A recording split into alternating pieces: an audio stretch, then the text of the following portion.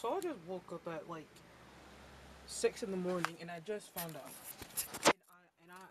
I'm not joking when I say this, but I'm trying to set up the camera. But I literally just found out that it was snowing, and I mean I didn't expect for it to snow, especially this month since it's still October, and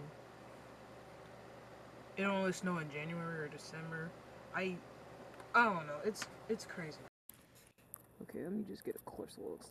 If you can't, I don't know if you can see it though, really, but it's kind of snowing, sort of. Like you can see some of the snow over here, some snow over here. But if you live in my area, then you already know it's snowing. Yeah. So it's not even December yet, and it's snowing. Like, what's good? Anyways, that's not the whole point of this video. Yo, what's up? It's your girl Meli here, and welcome to the channel. If you're new here, make sure you give it a thumbs up. I know the video hasn't started yet, but I'm ready to give y'all some good content on this. So yeah, make sure you give it a thumbs up and hit that subscribe button if you're new here. I would really appreciate it. I'm trying to grow 100 subscribers. That's my goal for at least the next 2 months since until this January. But anyhow, it's been such a long time. It's been such a long time. You wanna know why? Because when I was little, well, not really little, when I was a kid, I used to watch this show. And the show, it still is really, it's really violent. Like, in my opinion, it was just so gruesome and just so violent that I couldn't even watch some of the deaths. It was just completely scary. Well, I'm saying some of them, but most of the deaths that I saw, I mean, it was pretty cool. Still violent, but cool. But yeah. Now, the show that I'm talking about, and if you are a true fan, please comment down in the comment section. True fan. The TV show is called 1000 Ways to Die. I'm gonna put it right here in the center. I've been watching this ever since I was a kid. I may have taken a break from it, a long break actually from that, because the nightmares keep coming. It's like every single time I go to bed, that's like the only, not really the only thing I just think about it. But you know what? I don't know. I've grown so much that I just don't really care about them no more. So today it kind of clicked in my head that, you know what? Maybe I should just revisit. I'm gonna just revisit the good old nostalgia of 1000 Ways to Die. Yeah. Thought I could just watch them again. But yeah, it is honestly really violent and just really gruesome. So for those of you guys, if you're kids, please just don't watch this, because it is really violent, what I'm about to show you. So grab some candy, bag of chips, Doritos, popcorn, whatever you got with you, whatever snack you got, you know, just bring them in with you and just binge watch on this. On these 2 episodes that I'm about to react to. And well, I can't believe you're doing this again, huh? Well, yeah.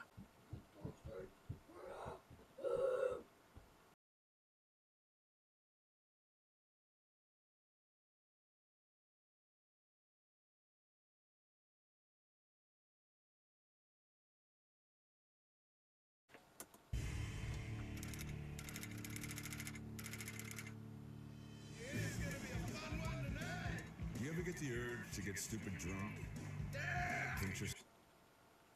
Well, everyone is wearing a jacket. And he's like the only person wearing shorts. Just shorts. And he even has a number 6 written on his belly. And okay, continue. Yourself in your team's colors and sit half naked in sub-zero weather at a football game? Like, look at him. Yes, Zach! Oh my god. Even the people are so bothered by him at this point. Like, this dude's like, Man, can you go? if I was there, if I was that person and that person were to, like, I would have just pushed him away because I don't want him touching me at all. I don't know if he took a shower or not, but I don't want him near me. George was what you would call a super fan. He would show up hours before Okay, maybe I might have missed the mark on just... Okay. kickoff and get super drunk. I'm gonna bit... I don't know if that's...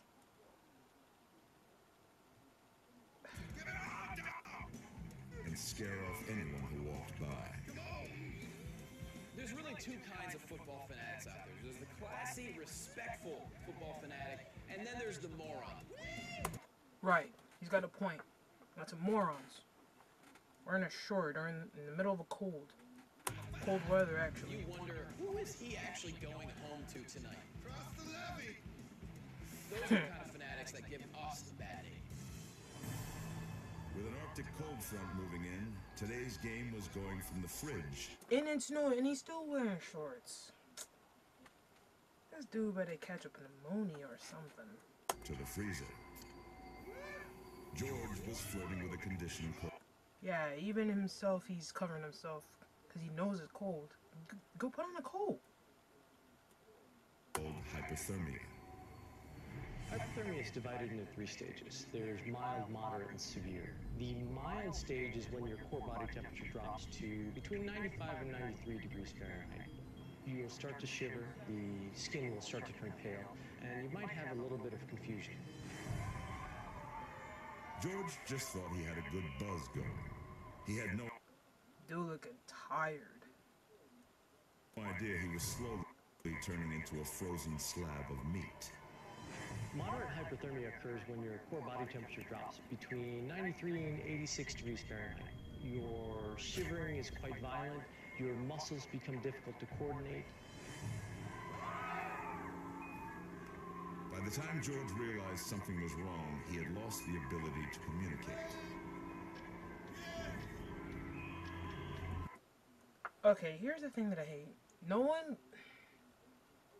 I mean, there's like 2 people sitting next to him, and they're not gonna tell him to put on a shirt. And on top of that, they don't even notice that he's about to die due to hypothermia. That stuff is horrible. No one's helping him and stuff. No one That's around him took ridiculous. any notice. He just seemed like the obnoxious drunk he always was. Being painted blue, the fans around him didn't notice that he was actually turning blue, with his core temperature dropping below 88 degrees. Suffering from severe hypothermia, his major organs seized up and his flesh slowly froze. In severe hyperthermia, your core body temperatures drop to below 86 degrees Fahrenheit. You suffer multiple organ failure.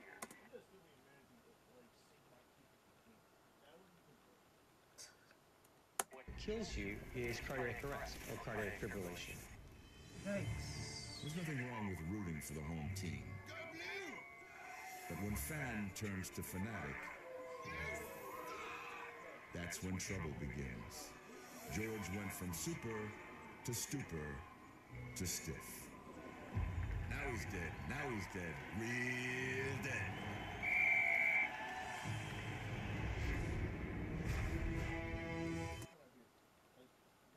Fanciful?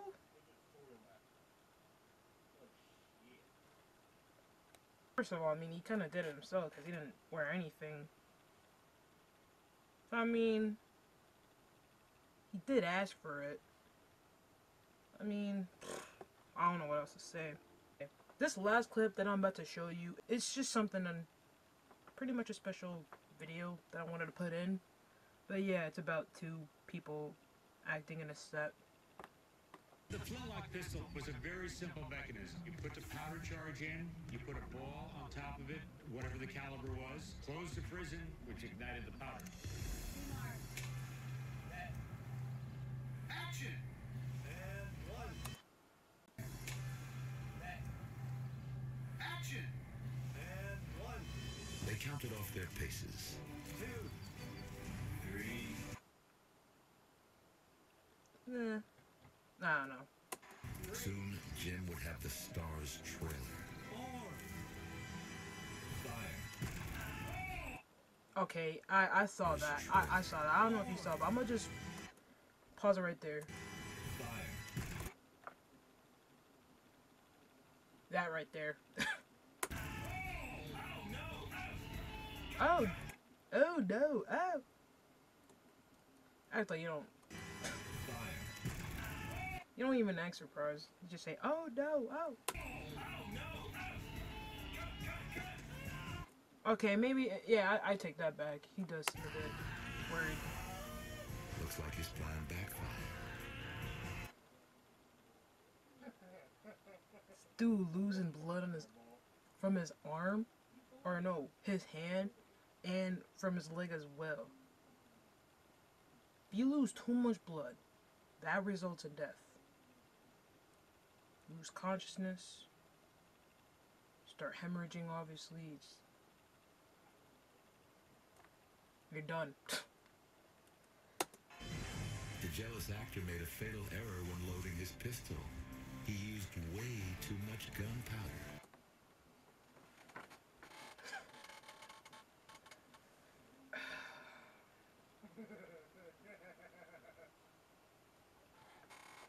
I wouldn't say it's his fault for this one, just because he didn't really know.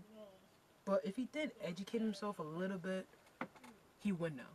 But I don't think it's his fault, just because he didn't know.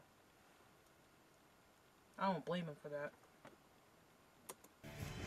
When Jim pulled the trigger, the pistol became a deadly hand grenade. Excessive powder blew up the barrel, blew up his hand, and shrapnel from the barrel cut deeply into his leg, severing his femoral artery. You want to know how that person died? It's literally right there, right in front of you. The person who has his hand blown off from an injury would suffer some. Because when I saw this when I was a kid, I didn't fully understand how that person died. But, you know, just looking back at, you know, the skeleton footage and, you know, how that, yada yada yada, whatever, I understand.